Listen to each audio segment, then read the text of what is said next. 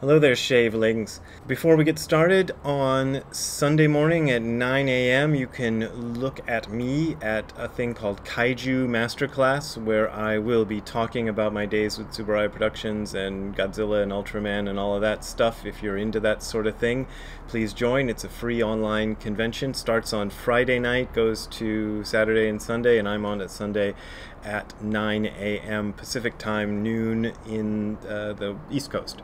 Also, on Saturday, the day before that, we are having our all-day Zazen, which is not really all day. It starts from 10 and goes till 2 in the afternoon, or 2:30. It depends on how we feel. Everybody's invited to join that. You can come for as long as you want and whatever you want. Also free to join. We do ask for a donation, but if you can't make a donation, that's fine. Groovy. Please join anyway. I was spending the last couple of days reading. I sound like a German immigrant when I say I was spending the last 3 days reading Kobanchino Roshi's commentary on the Heart Sutra, and it is an amazing piece of work, and that's what I intend to talk about on Saturday, so we'll see how that goes. And what else? Oh, also ACZC, AngelCityZenCenter.org, for information on all of our sittings, which are all available online nowadays. And we're going to keep making them available online for as long as people want to keep joining them online. So there you go. No excuse for going, well, I want to be Brad's student. Well, that's how you can do it. Just join in. Never has been easier before in the history of anything. So somebody had asked me to talk about koans in Soto Zen, and I thought I'd try to do that.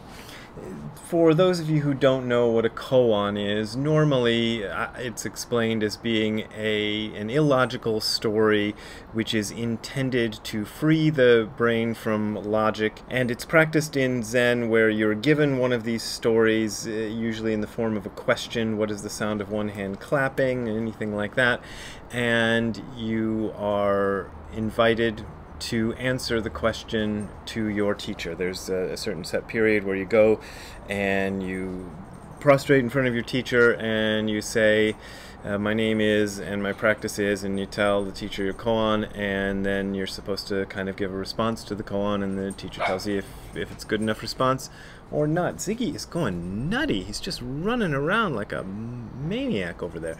Anyway, that is the usual understanding of what a koan is, and if you've read the books of D.T. Suzuki, you'll see a lot of koans in there. If you've read Philip Kapleau's books, there's a lot of koans in there.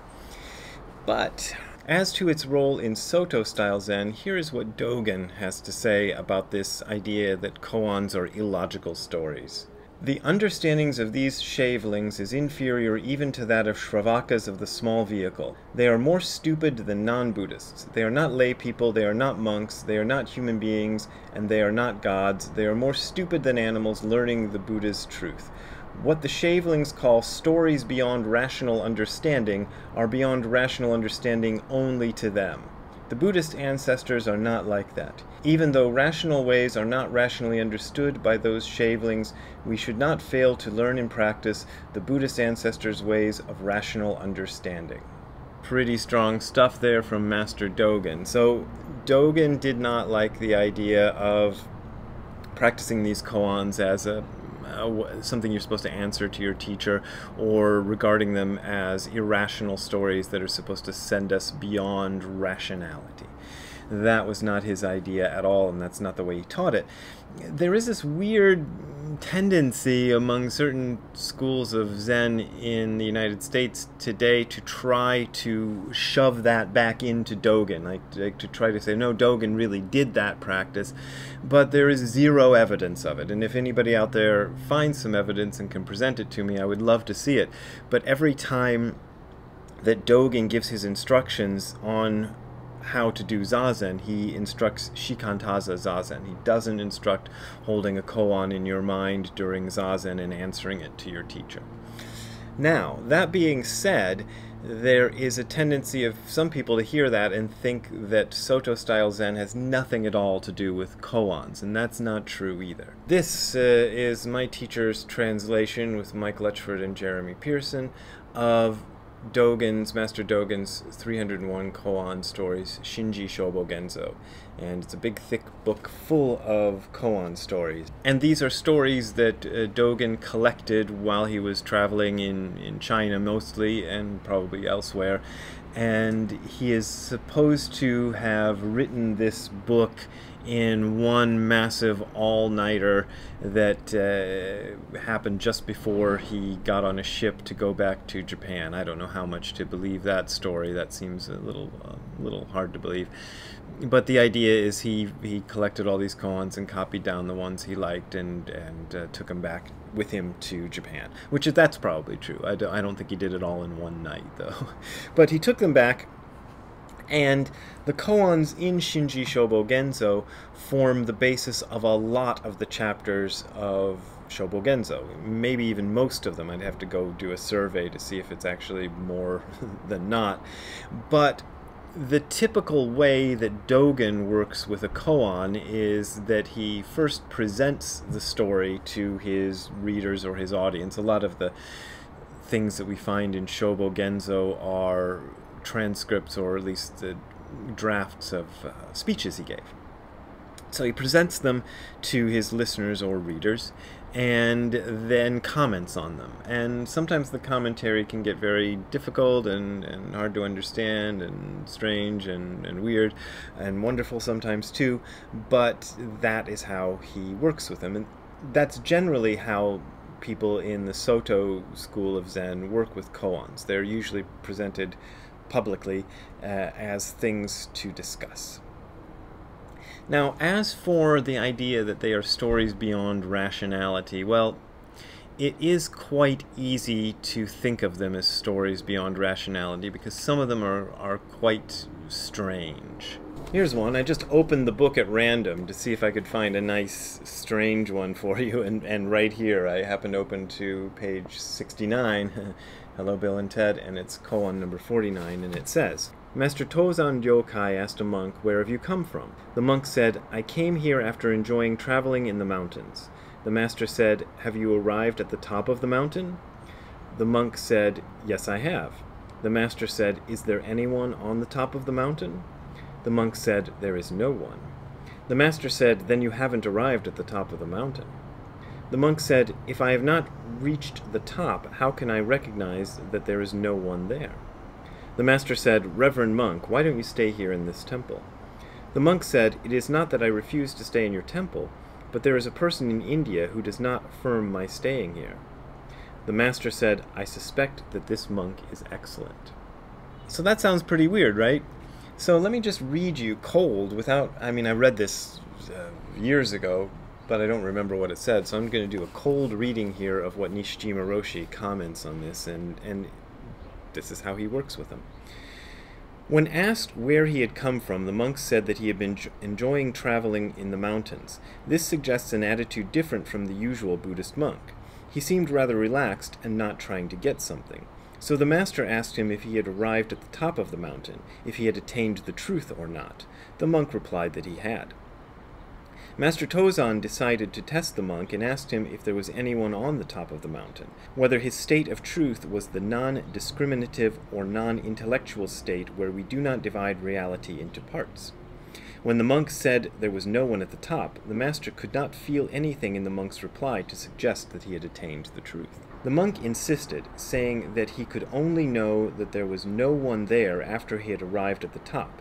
In other words, although we attain the truth as a person, the state of truth itself is the state prior to dividing reality into parts. The master realized that the monk had attained the truth and asked him to stay at the temple. The monk replied that he had no objection to staying in the temple, but there was someone in India who did not affirm the decision to stay there. The person in India means Gautama Buddha. Thus the monk was saying that his state was the same as Gautama Buddha's, and that his Buddhist intuition was telling him that he should not stay in this temple. So that's the way Nishijima Roshi worked with koan. I think that's a perfect example of how he did it and how it's done in the standard form of Soto Zen, is just to kind of talk it through. And in fact, Nishijima Roshi is probably better than most in terms of just making it really, really straightforward without trying to hornswoggle you with with some weird things. There is another translation. I'll probably get in trouble from some people for saying this, but there is another translation of Shinji Shobo Genzo out there, done by Kazuaki Tanahashi and John Daido Lori, and the translations of the koans themselves by Tanahashi sensei is perfectly nice, but then they add the comments by John Daido Lori, which to my mind, forgive me, John Daido Lori up in Buddha heaven, wherever you are, for saying so, but his way of working of the koans just makes no sense at all to me. I can't follow a word he's saying in his comments on the koans, and it's because he's trying to do this Rinzai style, where he's just sort of baffling you with stuff and trying to confuse you and one-up you. Nishijima Roshi didn't like that style of working with koans. One time when I was talking with him about it, just one-to-one, he said, the student likes to be defeated by the teacher. And that was his summation of the whole process, that the student enjoys going in there and being defeated by the teacher, and then you have this weird relationship where you got master and disciple, and it's an uneven relationship where it's always and forever the master telling the disciple, and it fosters a kind of dependency and stuff. And Nishijima Roshi did not feel that that was a good way to work with koans, for whatever you want to think about that. Another thing that Nishijima Roshi would say about koans was that they were not irrational or illogical. He said that they were demonstrations of Buddhist logic. So his insistence was that there was a logic to the koans, but it wasn't the standard sort of logic that we are used to. And he would probably have told you that it's based on the four philosophies, which he would say are idealism, materialism, action, and reality. And maybe I should do a whole other video about that, but his idea was that the koans present to you a story, which this one I just gave you is probably not a great example of that, but they're often a story which presents you with first an idealistic point of view, then next a materialistic point of view, and then a point of view that takes in action, in which the material world and the ideal world are fused together as one. And that's the fourth view, reality itself, and that is how you understand the koans. Like I said, the one I just read to you is probably not a great textbook example of that. The best example of that I know of is, I think it's the second paragraph, first or second paragraph of Genjo Koan. Anyway, it's a real good example, and I talk about it in my book, Don't Be a Jerk, and probably some other books, how that works. And so if you want to go look that up, you can look that up, and that'll be fine. And if you want to also look me up, no, don't look me up. If you want to send me money, you can send me money at the address you're seeing on the screen below, or if you're watching on YouTube, you'll see direct links to my PayPal and Patreon accounts, and that is how I make most of my living these days. That's one of the reasons why I'm making so many darn videos these days. It really helps out when you donate. That has made all the difference in the world for me staying alive recently. So I thank you very much for that. And having said that, if you are having financial trouble yourself, you don't have to donate to me. I'll manage, and I will manage, because there are lots of nice people out there who are continuing to donate, and I really appreciate that. And if you want to see me on Saturday and Sunday, I've already told you where to go if you want to see me on the computers. So thank you very much. Maybe we'll see you there. Have a good time all the time. Bye.